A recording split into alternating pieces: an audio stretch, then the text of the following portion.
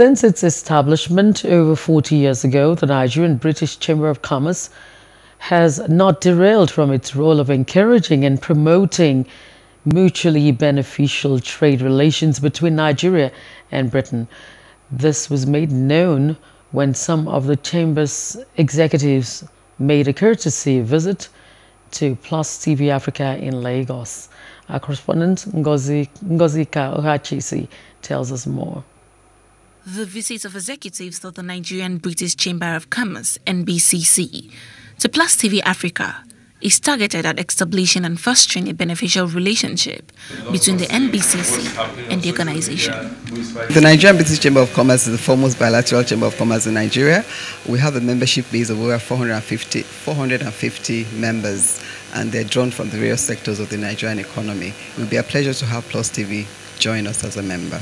The advocacy committee is involved with providing membership a voice to actually air and articulate their company objectives, vision, and involvement in the socio-economics of the environment. Responding to the question on the effect of the Russia-Ukraine conflict on economies, the chairperson of the NBCC Advocacy Committee, Annie Rooney, fears the results could be devastating globally, and Nigeria is not an exception. Personal view is that it's a crisis that is needless. From an impact as far as business is concerned, sanctions obviously will hit all countries, in particular Russia is affected.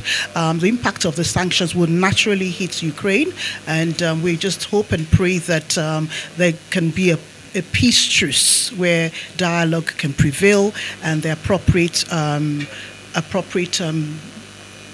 issues can be addressed such that the business impact is not as magnified as it currently is. She, however, challenges the government to vigorously engage the youth in business development. The youth, that we describe them as the next generation. They are already influencing change in both the social and the economic aspects of Nigeria.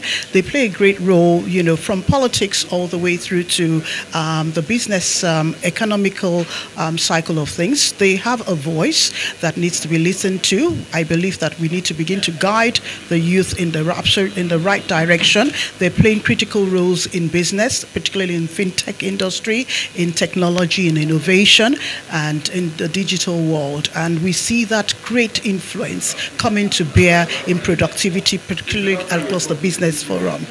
To this end, the Chamber is carrying out various activities to improve the trade and commerce between Nigeria and Britain. Hello. Hope you enjoyed the news. Please do subscribe to our YouTube channel and don't forget to hit the notification button so you get notified about fresh news updates.